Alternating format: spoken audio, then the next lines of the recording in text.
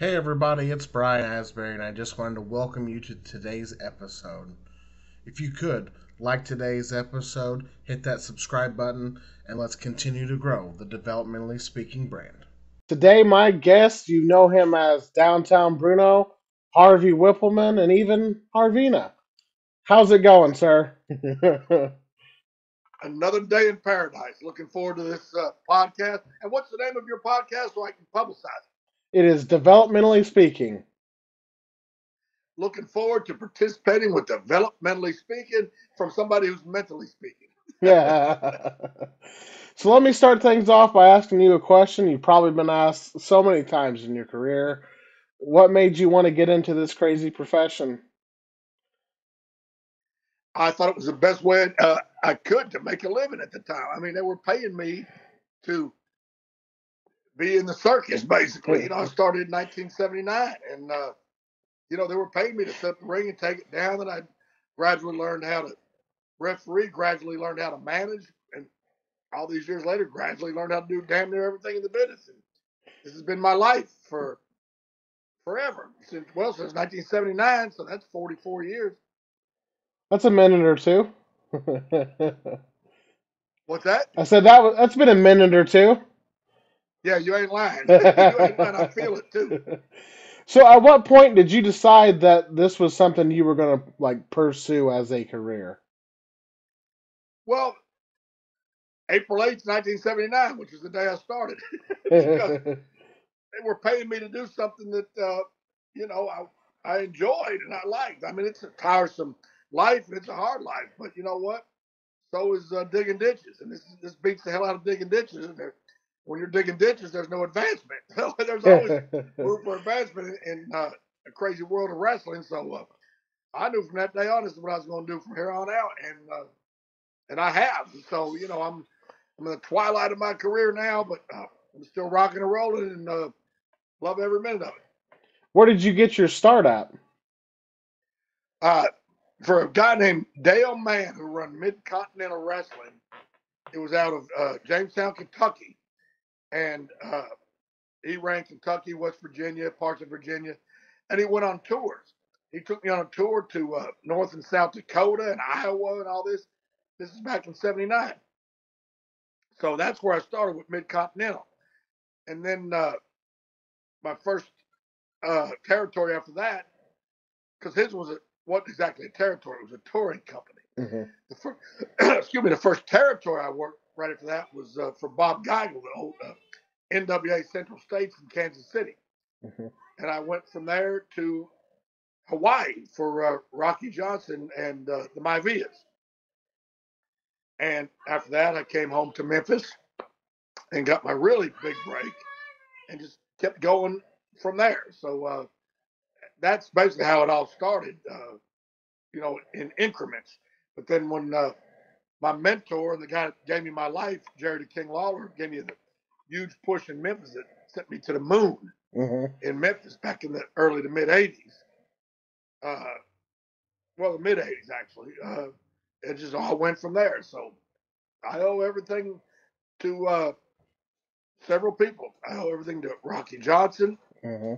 Jerry the King Lawler, Sid Udi, Vicious, Psycho Sid, Sid Justice, whatever you want to call him, who helped me. He opened the door for me to go to WWF back in the late '80s, early '90s, and went from there. So those are people that I've had a lot of good teachers, a lot of good helpers over the years. Those are the people that gave me the most in life, and I'll never forget any of them for it. So, how was Memphis wrestling back then? Is it as crazy as they make it out to be? No, crazier, rougher. It was. I will tell you, it was a rough life. Mm-hmm. I mean, we had, uh, let's just say there was some people that were hard to get along with at times in the business, not just in Memphis, but in the business, hell, in life. To be honest with you, but there were some people that when I was still fairly new to the business, still kind of a rookie, that were very hard to deal with. And that's why now, after all these years in the business, I've always remembered the people that were pricks to me when I started out.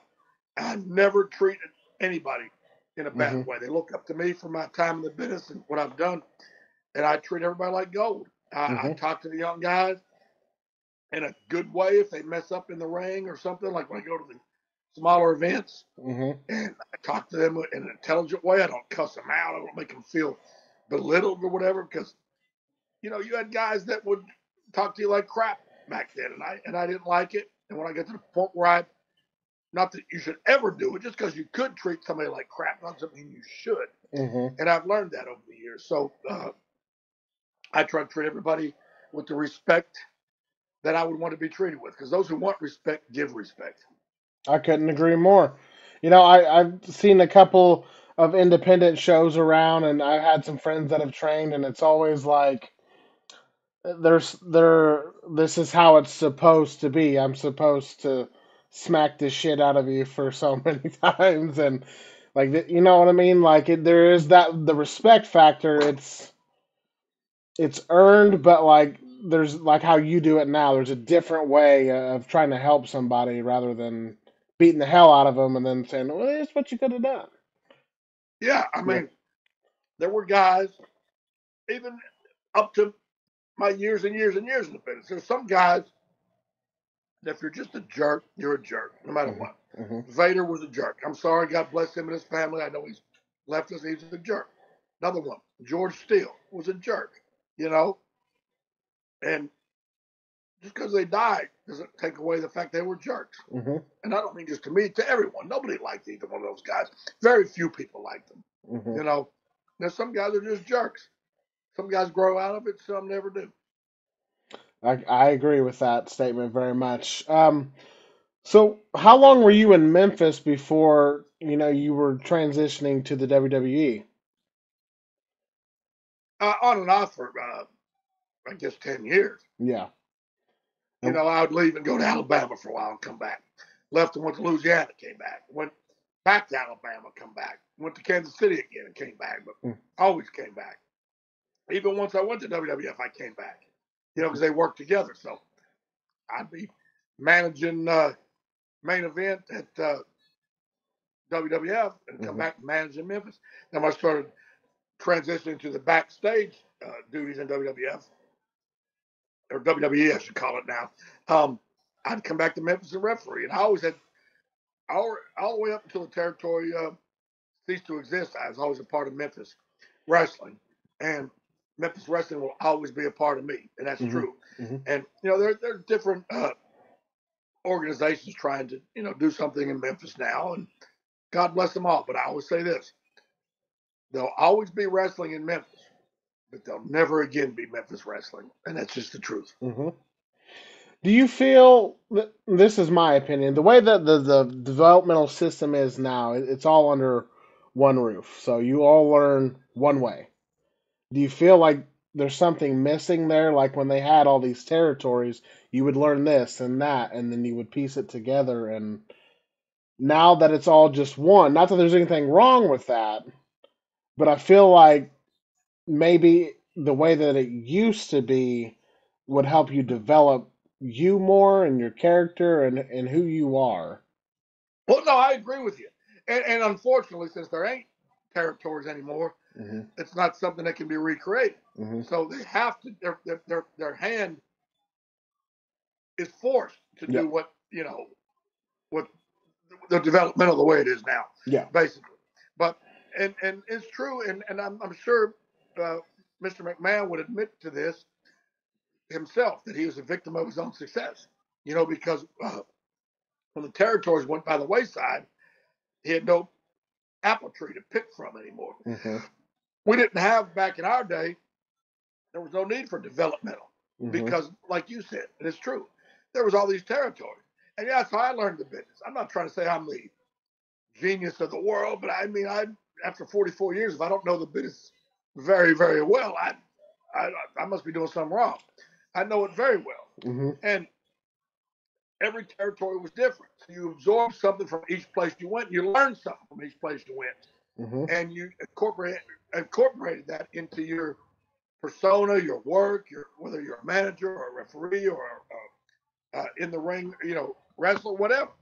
Like Memphis was leaps and bounds different from Kansas City. Mm-hmm. Alabama was a lot more Memphis-like, but it wasn't, completely like Memphis. You know what I mean? Mm-hmm. Louisiana was kind of like Memphis, but in its own way. Kansas City was almost, I guess, I never worked for Vern, but Bob Geigel was like an old school guy, Midwestern guy like Vern. So Kansas City was very non-gimmicky, where Memphis was very gimmicky. Alabama was so gimmicky. Louisiana was pretty gimmicky. So, you had to learn from different places. Like, I learned a lot from Bob Geigel in Kansas City. Mm-hmm. One thing I learned from him, I'll never forget this. As a manager, my biggest thing was talking, doing interviews. And we would go and do promos over at the TV station in Kansas City on I think it was on Wednesdays. I can't remember, but we'd all get there like 11 in the morning and do our promos. And we all had like 30 seconds to a minute or whatever to do our promo. And Bob Geigel made a statement because everybody was like, let me tell you something. I'll do this and do that. Let me tell you something, blah, blah. And Bob Geigel said, you got valuable TV time to get yourself and your guy and your match over. Mm-hmm. Why are you wasting it saying, let me tell you something? Just tell them something. I never forgot that. And I ain't going to say I've never slipped up and said, let me tell you something. But I've always been conscious of trying not to. Because he was right. That's wasting time. Mm-hmm. Just, if I was going to have a match with you, let me tell you something. I'm going to get you in the ring. Let me tell you something. No, how about when I get you in the ring, I'm going to do this, this, and that. Mm-hmm. I just saved 30 seconds of the interview by not saying, let me tell you something. Mm-hmm. So, you learn things from everywhere you go. Like when I was refereeing in Louisiana, I never really thought about this, but Carl Fergie taught me when you count somebody, you got to do it head to head so you can see both shoulders if they're down or not. If I'm on the guy's right side or left side or near his butt, I can't see the guy's shoulders. So, you learn from everywhere you go, everywhere. Mm-hmm. Now, when you make it to WWE, obviously they put you with all these giants. I think that was very, very smart decision, especially back then when you could do smoke and mirrors more often than what you can do now. Right. So, transitioning over to WWE at the time, how was it compared to working like all these other territories? It was a 180-degree difference. Mm-hmm. I'm not saying that in a negative way.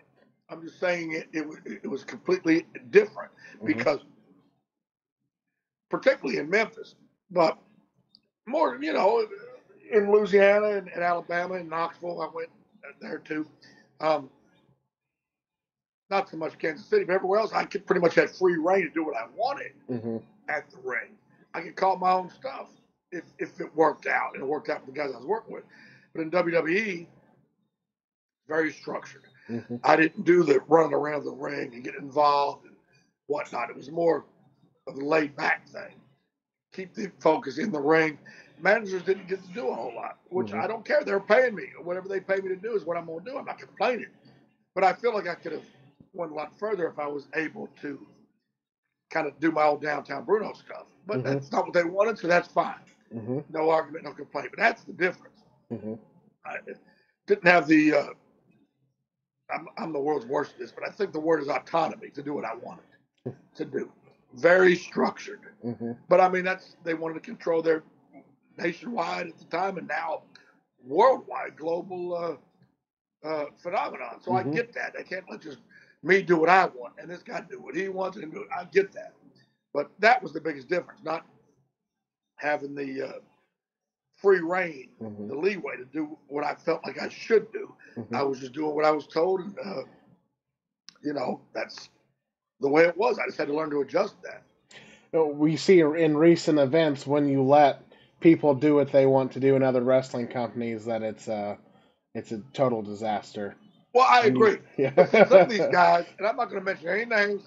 One thing I don't like to do is put any controversy. Yeah. But some of these guys that weren't even old enough to be alive when there were territories. Yep. So they don't have, to me, the wherewithal to be able to do what they want because they don't know what got over and what didn't in the other place they were because they weren't there. They weren't nowhere else. They shouldn't have the authority to do what they want. I mean, I shouldn't either. If I went to work somewhere else, which I never will, but if I did, I shouldn't walk in and say, here's how it's going to be. Yeah, if I was John Cena or Dwayne Johnson, maybe, or Stone Cold. Yeah. But I'm not on that level. I don't pretend to be. But, yeah, you do what the promotion tells you. You don't do what you want. And these guys that do what they want, it's obviously not getting over. I've seen some of the houses in some of these places. And again, I'm not going to mention any names or any organizations. That's not what I'm here for. But I know what's going on. I've been doing this too long. Is there any particular person you enjoyed working with that stands out the most in WWE for you personally? Well, I always enjoyed my interactions with John Gonzalez. He, when it came to being a WWE superstar / wrestler / sports entertainer, unfortunately, he didn't have it. Okay, and everybody knows that. But he was an oddity. He was a giant. He was an attraction. Where Andre the Giant was very good in the ring, John Gonzalez wasn't. But he tried, and he was a good person. We lost him way too soon. He knew his days on this earth were limited. He knew that. He used to tell me that. But we became very close friends, and it was a challenge getting him to and from the towns and whatnot. But yeah, I really, really, really enjoyed my time with him. And then, of course, this wasn't a full-time thing. It was an on and off thing. Me and Steve Lombardi, the Brooklyn Brawler, are best friends. We traveled together for on and off for 30 years. So we always had a good time. And we got to interact at the ring or whatever. We always had a good time. I enjoyed, and me and him still talk 2-3 times a week. So I enjoyed my time with him too when we traveled together. So what led to your transition from being in front of the camera to behind the scenes? Well, probably something to do with getting older. Something to do with also they were kind of phasing out managers at that point. The business changed, but the WWE always respected me and took care of me, and always took care of the old timers, and I appreciate that. They knew I had a good amount of knowledge behind the scenes, and they put it to use, and I just I'm grateful for it. I'm very grateful for it. How did you when that first came about? Is there any particular aspect that you wanted to do more once you made that transition behind the scenes, where you knew Not that you really. could be an asset? I honestly, I enjoyed what I was doing behind the scenes. You know, I'm still part of the WWE, but I'm just not in the capacity I was before. But I just enjoyed J.J. Dillon first put me in that backstage role, and I just rolled with it, and I enjoyed it. And it's one thing to say, I was a legend. Well, you know what? I'm just washed up, and I accept that. I have no problem being washed up. I don't have an ego. I like the fact that I'm still making a living after I'm being washed up. So I'm proud of that. You're far from washed up, sir. Well, I appreciate that. And to me, the biggest highlight of the last whatever amount of years was being a main part of the Young Rock show on NBC. I was one of the two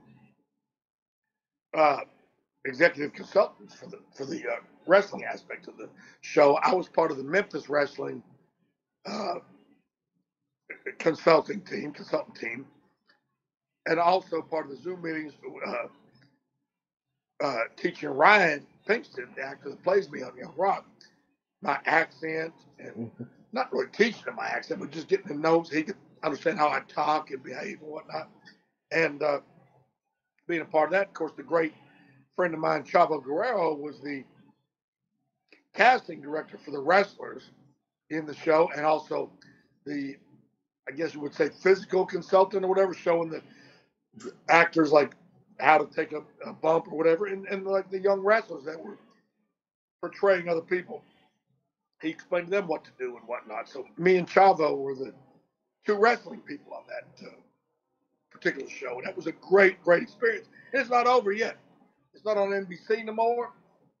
But once the writers strike's over, once the actors strike resolves, stay tuned. Young Rock will be back. The story ain't over yet. That's good news to hear. I seen the video where you and Dwayne, got together, and it was really a very touching moment, and it just goes to show you that you do have a lasting impression on people, and you're not washed up, and you are one of the good ones when it comes to this business. Well, I appreciate it. And there's you can see that. Yeah. Yeah, that's when he came back to Walls, Mississippi to visit with me, and we did a thing for CBS Good Morning. Here's my other thing I'm very proud of. You can see that. Mm-hmm. I was put in the Memphis Wrestling Hall of Fame, class of 2021. And I didn't have these here just for our podcast. These sit on my desk all the time. And that's the three most important things to me. My dear friend Dwayne, Mm-hmm. the Hall of Fame induction, of course, the Lord Jesus, and I can never do a thing without portraying, that to the people because that's the truth. And so right there, boom, boom, boom. That's my holy trinity. Was Dwayne the one that reached out to you to work with Young Rock? Yes, absolutely. Absolutely. And he's the one that made it all happen. I give him nothing but credit. He seems like he's a very one of the good people that looks out for everybody. Wonderful person. Mm-hmm. I've known him since he was a child. Mm-hmm. And I mean, we're very close. I would die. I would literally die for him. Mm-hmm. I mean, he's made my life. I'll be 58 years old Friday, the day after tomorrow. I never dreamed that in my late 50s I was going to have a brand new trajectory, I guess the word is, in life. Mm-hmm. And I owe it to him, and I'll never ever forget him for it. I mean, if he needed a place to live right now, which I can't see that happening, but if he did, I would certainly open my doors to him. He's welcome here anytime. Absolutely. So as you were working behind the scenes for all these years, there's a plethora of talent to come through the WWE from your start until now. Is there any particular people you enjoyed working with behind the scenes, more talent wise, helping them out to develop them? Well, no, because I never had nothing to do with developmental, Yeah. personally. Now, not in WWE, but let me say this. When Memphis was a developmental organization with WWE, I worked with people in Memphis because I was a main, a main guy in Memphis. Worked for the office, in the office in Memphis, plus senior referee. So, basically, I didn't do anything with developmental in the big, organization. And I never went to the, Tampa or Orlando or whatever, anything like that. But when Memphis was the developmental league, I had a lot to do with a lot of those guys when they came in, including Dewey, Dwayne, So I refereed 95% of his matches when he was here in Memphis as Flex Cavana. And he'll tell you himself, I talked to him in the ring a lot. Keep selling, stop selling, do this, do that, don't do this, don't do that. I, try to walk him through, any mistakes he had. One thing he never had, he had a great punch from day one. So I give him credit on that, a great punch. But I had to remind him when to use it, when not to use it, Like one time, he's the babyface. One time he slugged a guy early in the match. I said, what the hell are you, the heel? You don't slug a guy until he gives you a reason to. Oh, okay. I taught him a lot of psychology in the business, A lot of those guys that were sent, there were at the time, Ohio Valley, which was run by Danny Davis at the time, Memphis, and I believe Les Thatcher had a group in Cincinnati, and I believe Jody Hamilton had a group in Georgia. So they'd send different guys to different places for developmental.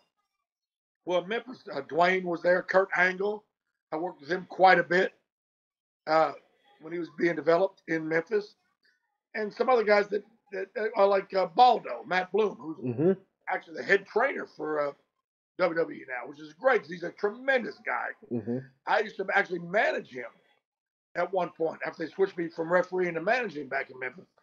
But just being in the ring with those guys and just spending time with them away from the ring and talking to them about the business. I like to think I imparted some of my knowledge that I learned over the years towards them. Mm-hmm. Like I said, Matt Bloom, Dwayne, Kurt Angle, made it huge in the business. Some of the guys that came through to be developed just didn't make it Mm-hmm. through whatever the circumstance was. But I tried to help each and every one of them. Like I got along real good with Glenn Coca, which he was in development. He just evidently didn't make it. But I liked the hell out of him. Mm-hmm. Mick Tierney was another one. Bart Sawyer was another one. Guys that just, I don't know, for some reason they just didn't get to that position. But I worked with a lot of those guys, and I did everything I could to teach them what I could about what I knew, Mm-hmm. When I interviewed Bull Buchanan, he mentioned that him, Rock, and Bart Sawyer were down in Memphis together. Yeah, Bull's a great guy. I like him. Mm-hmm. So, like that territory, when it was developmental, there's not a lot that's online or to see of that Memphis territory for developmental, but there was a lot of people that came through that, like you were saying, when it was very early on in its infancy there. I think I've seen Rikishi was there like for a cup of coffee. He came through there maybe. Right. Yeah. He wasn't really being developed because he was already in the business, 15 years at the time, whatever. Yeah. I guess they didn't have the opening spot for him or what they decided they were going to do with him in WWE yet. They wanted him to be ready. So I guess they just sent him to Memphis to so he was, in the ring and constantly working, But yeah, he's another good guy. I like the hell out of him, and I'm proud of his sons, two good kids. Oh yeah, on top of the world right now. Absolutely, they deserve it. Mm-hmm. They deserve it. What are you doing today? Drinking beer, eating chicken wings. I'm an elected official here in my hometown of Walls, Mississippi, here in DeSoto County, on the board of aldermen, which I'm very proud of. I'm one of the head officials for Pro Wrestling Mid-South, which is based out of Dyersburg, Tennessee. Mm-hmm. I'm still with WWE, on a washed-up basis, and I do autograph sessions and appearances and podcasts such as this. And I like to keep active in the business, but like I said, I work for the town of Walls, my hometown. Very proud of that. I still have 2 more years left on my term as alderman, and I hope I get reelected again. And I just stay busy, and I ride a tractor all summer. I hate that, the cutting season's almost over basically now because it had no rain, plus it's fixing to turn cold. But I just stay busy. I ain't one to sit around. And then at night, just like they portrayed on Young Rock, they did me right. They had my character. I just eat chicken wings and drink beer. That's all I do. I don't smoke. I don't use narcotics and drugs. I'm not a gambler per se. I don't, do any wrong things with the opposite sex or whatever. All I do is I relax with my beer and wings. That's my life. Do you have any appearances coming up? Yeah, I really do. I've got tomorrow night,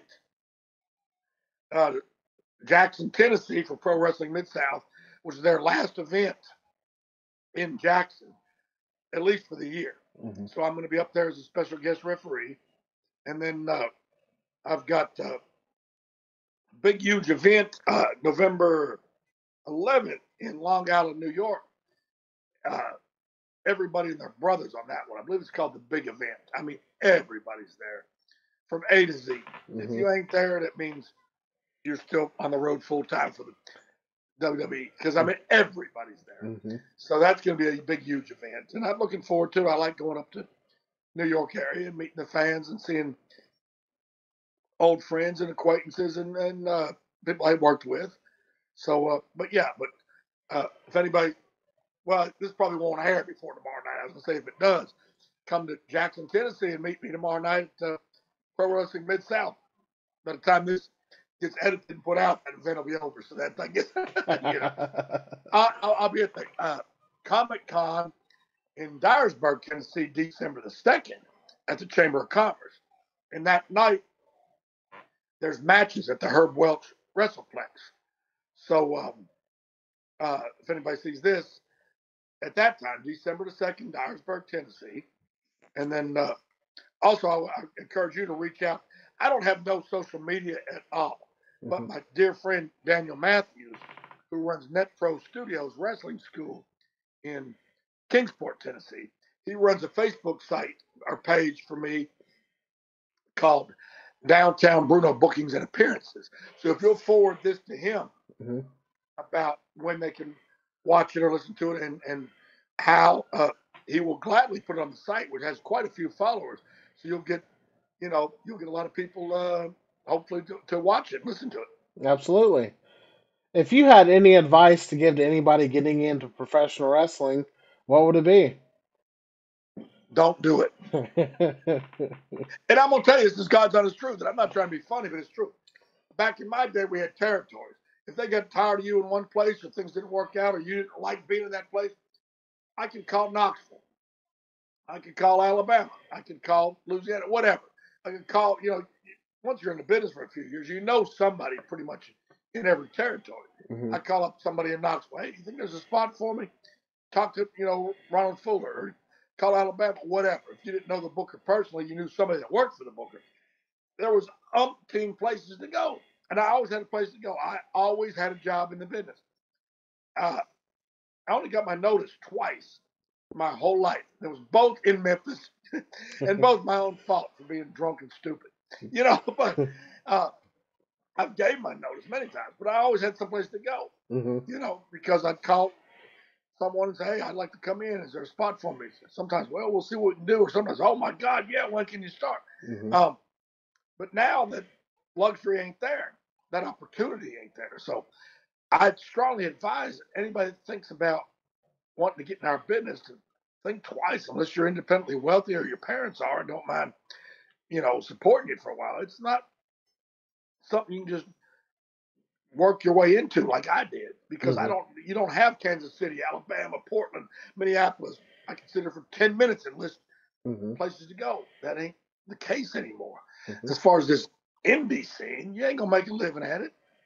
You might learn something and you might have a nice time, but unless you're like a main guy, or whatever, that can go from place to place to place to place to place, you ain't gonna make a living at it. And I just strongly advise anybody from making this their career choice, unless you really got something to offer WWE that they'll send you to Orlando to develop. Unfortunately, but that's just, I'd be doing the world a disservice if I didn't say the truth.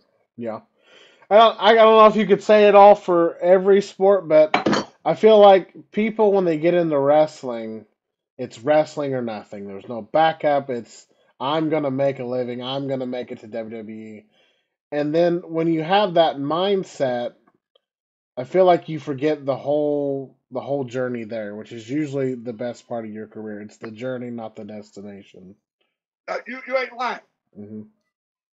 I wouldn't take back nothing I went through, even the bad things. Mm-hmm. The only thing I would wish didn't happen was the wreck that took Joey Morello's life that almost took mine. Obviously, I don't like that. I mean, who would? But as far as everything else I went through in the business, hey, what don't kill you makes you stronger. You learn from your mistakes and you learn from the other people's mistakes, and you learn to move forward. Like I said, people that treated me like crap, you know what? I moved forward. I learned not to treat other people like crap. And it's just like these young guys. Like when I go to Jackson tomorrow night, they want me to referee their match. If I'm not their referee, they want me to watch their match and tell them what they did wrong, and I'll tell them. Like we did a town about a year ago in Horn Lake, Mississippi, right here in DeSoto County, and I was a special referee for that match. So the guy's locked up, and the heel grabbed the babyface by the hair and dragged him into the corner. So what did the babyface do? Hey, ref, he grabbed my hair, grabbed my hair. I explained to him real quick. What are you, the heel? He didn't get it. We got in the back. I explained to him. No, you go after the son of a bitch. And I stopped you. I said, why'd you go after him? He grabbed my hair. Okay, you're a babyface. you're the heel if you're crying like a crybaby. You know, little Mhm. things like that these guys don't understand because they're working with other guys on their same level. They might be good athletically, but they don't have the psychology. And there's two parts to every wrestling match. I don't care if you're two guys that ain't been in the business but a month, or if it's dadgum Hulk Hogan against Stone Cold Steve Austin. There's two parts to every match: mechanics and psychology. You can't have one without the other to have a good match. Period. End of story. Mhm. Well, I just want to say thank you for what you've done for professional wrestling and what you continue to do, sir. I'd love to do this again another time. Me too. Yeah. If I can ever do anything to help promote anything you got going on, please feel free to reach out to me. Well, hey, just I want to promote your thing here. I think it's great. Reach out to that website I told you about, Mhm. Dan Matthews. Well, it's under uh, Downtown Bruno Bookings and Appearances, Mhm. and he will promote this. He'll put the whole thing on there, whatever you want him to do. He's a great guy. And other than that, just here in 2 years when it's re-election time, I'll reach out to you to help me get some campaign contributions. I got to get signs and T-shirts and keychains and hats. I got to get re-elected in 2 years. But other than that, I just I encourage everybody to please pray for the United States, pray for each other, say a prayer for me because we all need it, and I would appreciate that very much. Absolutely, sir. Thank you again. Thank you. Let's do it again soon. Yes, sir.